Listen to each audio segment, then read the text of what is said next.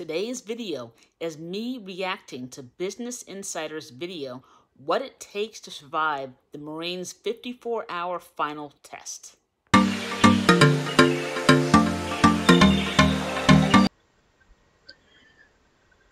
So this video is Business Insider's video, and they make a lot of great documentaries like this. And I'll drop the link in the description box below so you can find the original video to watch. So this is my first React video, so bear with me. I'm going to make sure that we do this under the fair use copyright law. Alright, let's get to it. This Marine Corps recruit isn't actually injured. My leg! Up!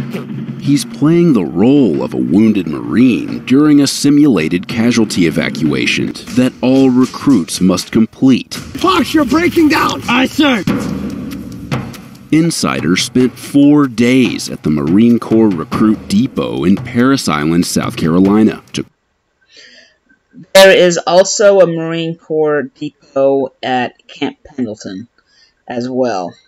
Traditionally, all male recruits, I guess, from the Mississippi River on to the west have gone to Camp Pendleton, whereas to the east they go to Parris Island, where traditionally the females have always gone to Parris Island. But things are changing now. Chronicle one company taking on the challenge, the last step before officially becoming Marines. As of January 2021, this group of recruits was the most gender-diverse company of enlisted recruits in the history of the Marine Corps. So, I believe as of 2019, I think that's when they started integrating the companies, at least. I'm not sure. But they're saying as of January of 2021 that this is the most gender-diverse company in the history of the Marines. That has already changed. As of this last week or two or so, the Marines have welcomed 60 new female recruits to, I'm not sure if it was Parris Island or it was Camp Pendleton. I think it was Parris Island. But they just welcomed 60 recruits that were females that are going to be a part of gender-integrated platoons, I think. The first time they've actually done that. And I think the Marines say that starting in 2026 or 28, that's when they want all the Marine Corps recruit depots to be completely integrated. So already, things are just changing. At 0200 or 2 a.m., it's lights on in the squad bays of Hotel Company. Hit it, gun! Isaac! Line my guns! Get on now! 1, 2, 3, 55! 56! Yes! See how they're lining up on that line right there? That's called towing the line. In case you've heard that expression before and you weren't sure what it meant. We had to rush, very stressful, thinking about how the day was going to go. Recruits don their desert utility uniforms, known as desert camis. Hold the first sheet! And you notice the drill instructors are wearing their patrol caps, their PCs, and not their Smokey the Bear hats. Typically, drill sergeants and drill instructors, when they go into field operations, that's when they'll put on their PCs.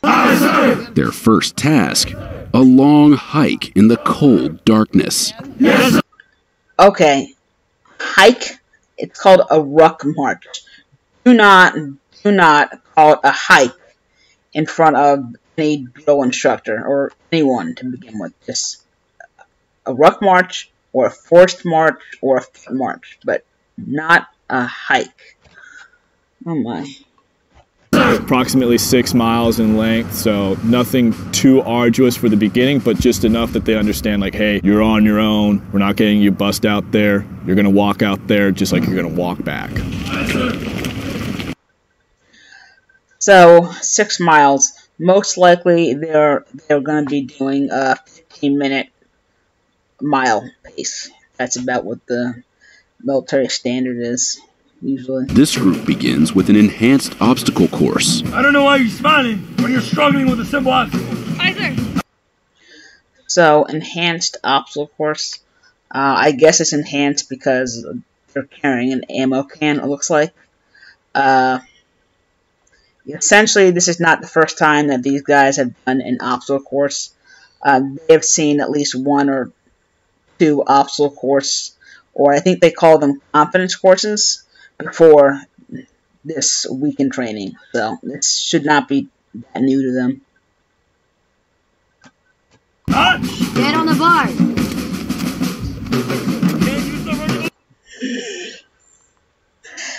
That would be me. That would be me. Me being short and trying to jump on and hold on to a cold metal pole with gloves on. Yeah, I would have gone straight down. Yeah, that would have been me. So the obstacle course is out there. They've seen it all before. It's just now we're adding a couple of more factors in there to make it more difficult. Now they also need to safely transport 35-pound ammo cans across the course. Although this recruit was able to conquer the obstacle,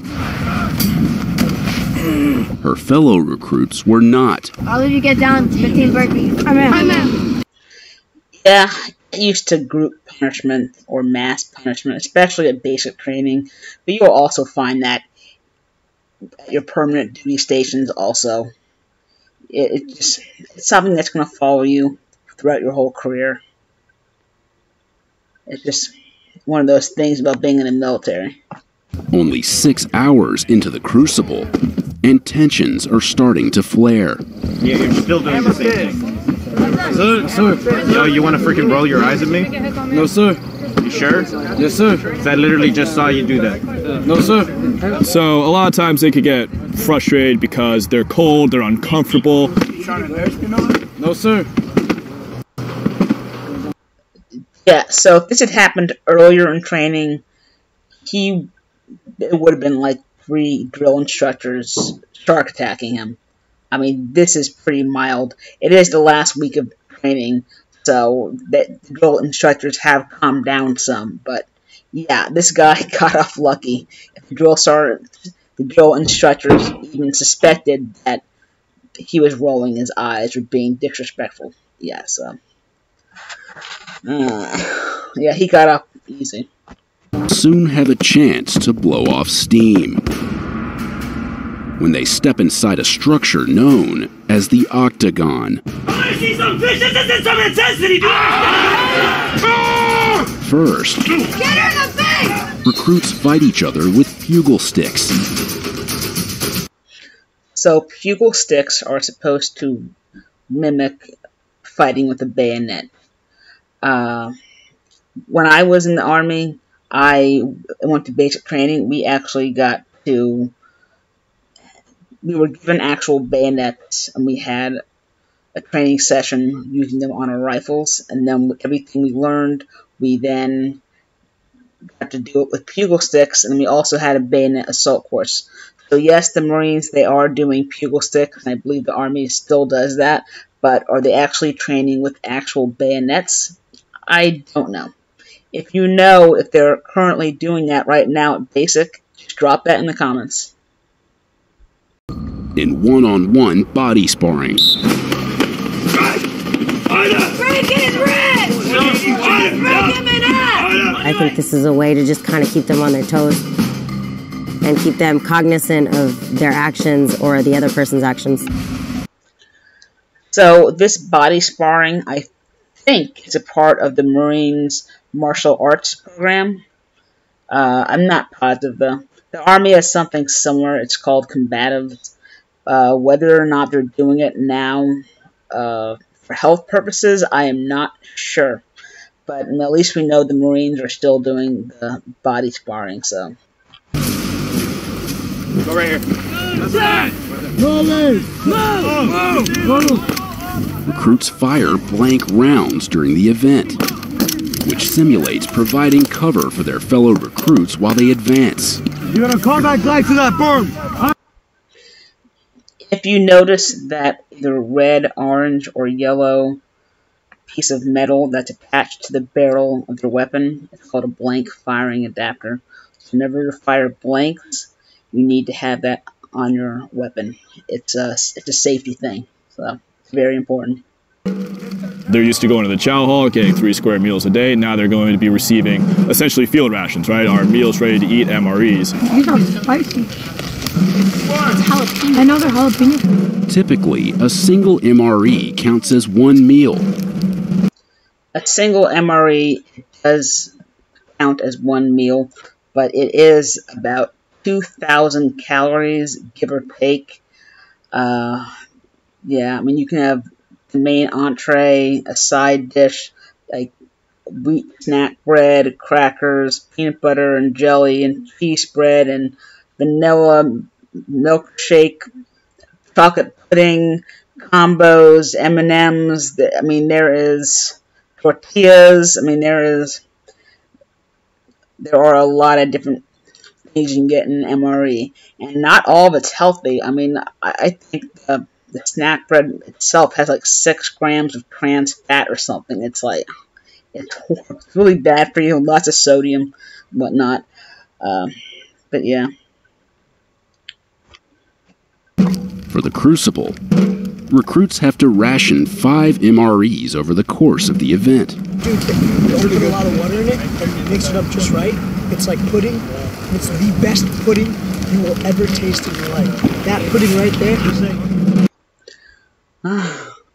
So, MRE recipes, if you get on Google, I'm sure you can find a truckload of things that you can make with all the ingredients in an MRE.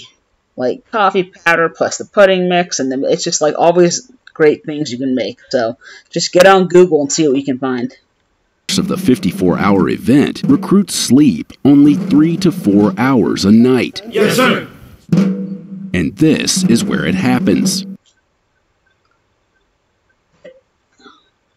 Buildings? What? Are you kidding? In structures known as sea huts. Let's go.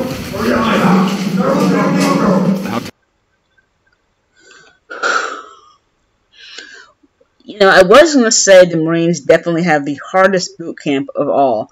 The fact that they sleep in buildings during the Crucible, I might have to change my mind. What in... Go, you gotta save his life! Aye, sir. He's bleeding out and dying! A simulated casualty evacuation in a combat scenario. It only takes 40 seconds to bleed out! Listen to him!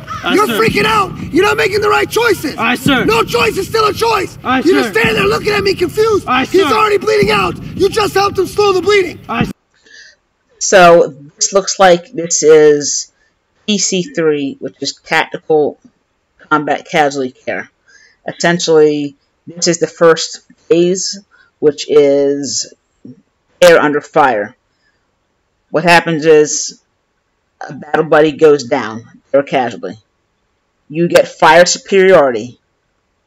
You move to the casualty as quickly as you can, check all 4 limbs for any major arterial bleeding, bright red blood squirting. You slap a tourniquet on any limb that you find on top of the clothes up high and tight. That is all you do. Then you get the casualty out of the kill zone, out of that area as fast as you can. That is, and then you move on to tactical field care, and after that is the CASEVAC portion. But yeah, and depending on where you're shot, yes, you can bleed out in 40 seconds. So, yeah, so you gotta stop that bleeding as fast as possible. Sir. You're being too slow. Aye, You're not sir. communicating. No, Where are sir. you even going? You came from this direction. Aye, sir. Fox, you're breaking down. Aye, sir. Now I know that if you ever need to help anybody, you can't even help. You can't do anything. Aye, sir. Because he's not okay. Because half his leg just got blown off. Aye, sir. And he's got a tourniquet on. And he's scared. And he doesn't know what's happening. Your lives are in your hands. You'll be all right, bud. We got you. Let's go. One thing about the military, you need to grow thick skin, especially at basic training. Just remember, there is no such thing as a hurt feelings report. I need assistance! Out! Assistance? Who says they need assistance? I would have just said help. Embrace the suck couldn't have been more true here. Once you embrace the suck and you look to your left and your right and you see the guys next to you doing it, it just makes you want to push even harder. That's true.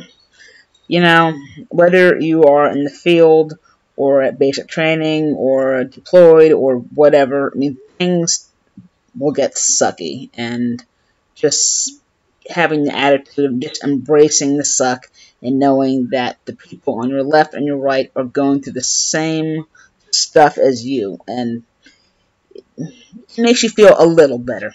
So, yeah, this Marine recruit is right on. And some of them will crack a smile, and then you'll crack a smile. As day 2 winds down, all that stands between these recruits and officially becoming Marines is a 9-mile hike back to the parade deck. That one guy looked utterly exhausted. I know how tired they feel. It is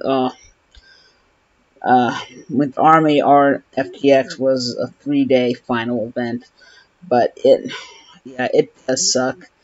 And you know, this final ruck march, Marines, it's a 9-mile, which I don't understand because the Army, our final ruck march is a good 12-mile ruck march. Yeah, but again, being so tired, I remember falling asleep on the ruck march. It was like one of those.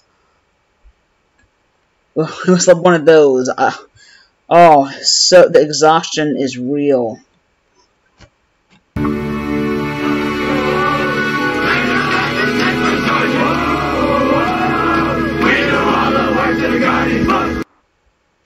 And the thing is, right now, I mean, they're just running on adrenaline right now, and they're so close to getting their Eagle Globe and Anchor.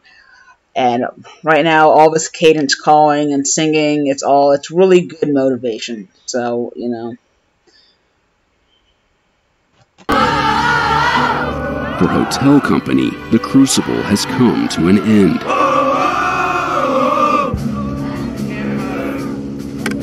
But one last step remains.